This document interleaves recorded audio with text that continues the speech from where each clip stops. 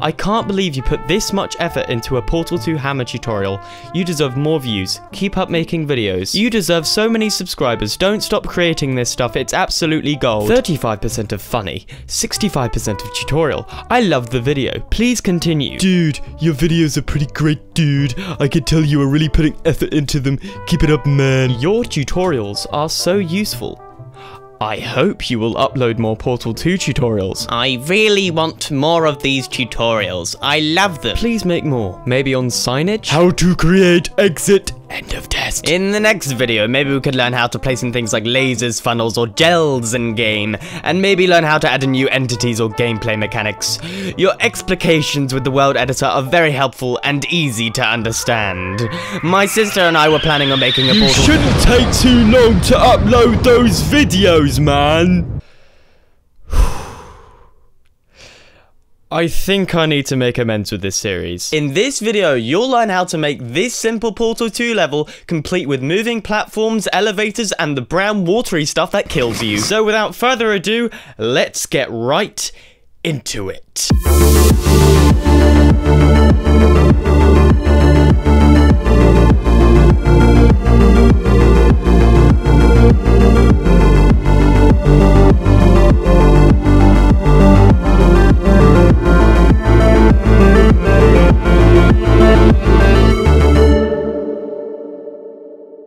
Now, here is the design we're going to be creating in Hammer. Just take one long look at it, so it gets lodged in your brain.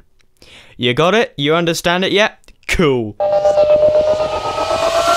Okay, so I've just made the basic level with all the knowledge we've learnt up to this point, and now I'm going to teach you a few more things so that we can properly finish this level. The first thing we need to add is the goop. So in order to do this, we need to use a special texture called NoDraw. NoDraw tells Hammer to not render a certain face when compiling. This is useful because for the goop, we only really want the top face showing. Select the NoDraw texture, then draw out a large brush that covers the entire room. Press enter. Now, to texture a single face in Hammer, we use the Toggle Texture Application tool. Type in nature in the texture browser to find an image titled Toxic Slime 002A. All we need to do here is right click on the brush face we want to texture. While we're at it, let's texture certain walls of our level to something we can shoot portals on. Now currently our goop is not able to kill the player. Hammer is just going to treat this as water. So to solve this, we are going to use another texture called the trigger texture. Select it in the texture browser and create another brush covering our room that is slightly underneath our goop brush. At the moment, we want this trigger brush to be converted into an entity. To do this, select the trigger brush and press Ctrl T. By default, Hammer converts this to a func_detail, which is not what we want. So change this to a trigger_hurt entity. Set the damage to 1000 and set the damage cap to 1000 as well. Finally, change the damage type to whatever you like. I'm going to change it to radiation. The next thing we need to do is create the doors. But by clipping a few walls and placing some prop test chamber doors will not do the trick, as there are some gaps that, if left unfixed, could lead to leaks, which Hammer does not like. In order to fix this, we need to add some arches. Now, arches are a pain in the arse to create in Hammer, which is why we are going to steal them. Click File, Open. Hammer should redirect you to the SDK_content folder, which is the folder you should save your maps in. You may also notice that Portal 2 already comes with some maps that you can mess around with. Select the first one, navigate to where there is a door, and copy the two arches that are located on either side of the door by holding Ctrl and clicking, hitting Ctrl C on your keyboard, and hitting Ctrl V respectively on the map we are working on. Position them to each of the doors, and there we go, problem solved. Well, we have our doors, so we might as well add some elevators. Now, implementing elevators in Portal 2 might look difficult, but it's actually really easy. It's about as simple as creating cube droppers like we did in episode 3. First, create an entity, change it to a func_instance, call the fix-up name arrival_elevator, and paste this file directory into the VMF file name. Hit apply, and position it wherever your entrance is. You may want to resize some brushes if there are any gaps.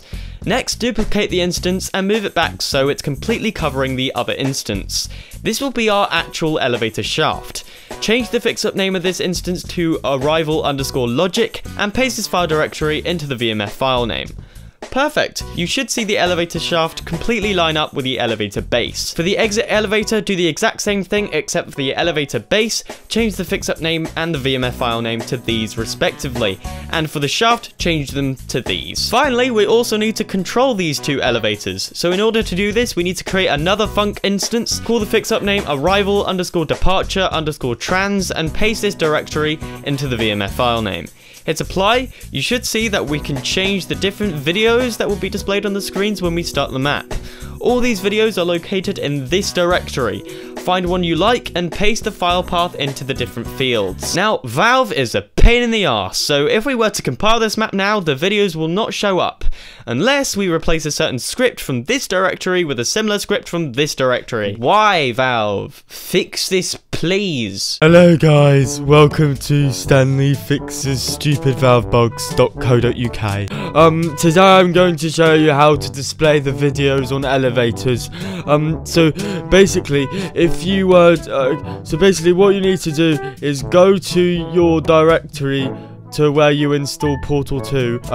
So just go to Steam Apps, Common, Portal 2, and then go into Portal 2 scripts, go into vscripts, and then click on videos, and then you should see video splitter.nuts. So just copy that one, and then go back to your Portal 2 directory, and then enter the Portal 2 underscore DLC2 folder, and then go into scripts, and then go into vscripts, go into videos, and then just paste it in here. I've already done it anyway, and I've kept a copy of the original file just in case.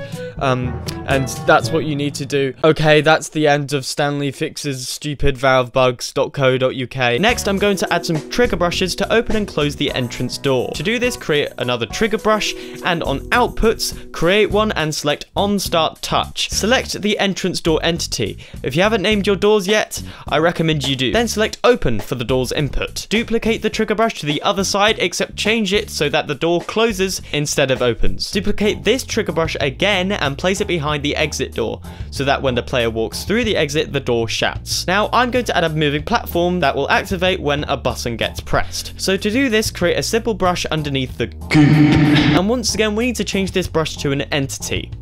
Do this by once again pressing Ctrl T and changing the entity type to func_move_linear. After doing this, we still need to change some settings in order for this moving platform to work properly. First, we want the platform to move upwards, so we change the move direction value to up.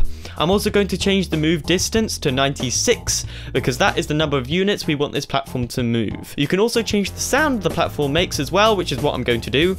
And finally, name it Platform 01. Next, I'm going to create a sign that changes according to whether the exit door is open or closed. First, I'm going to create a frame to hold the sign by creating an entity, changing it to a prop_static, and changing the world model to the desired frame I want. Then I create a brush inside the frame and texture it with the image signage_door state. Also, something I'd probably want to fix is the way the texture faces, because sometimes it can be mirrored, and that is not what we want. So click on the toggle texture application tool again, select the face you want to change with left click, and check the box that says face. The last thing I'm going to do is create a texture toggle for this sign. We learned how to do this in episode 4, so I'm not going to explain much what's going on here. Just make sure you name both the sign and the texture toggle. Finally, we need to create the outputs for our button.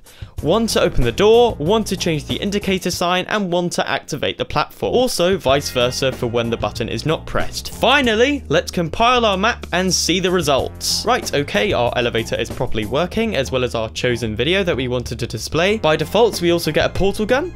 Let's open the door, and oh, it's very dark. To fix this, open the console and type in mat_Fulbright1. You should know about this command by now because we learnt about it in episode 3. This is something we'll fix in the next episode, but for now, let's test that everything works in our map. Perfect.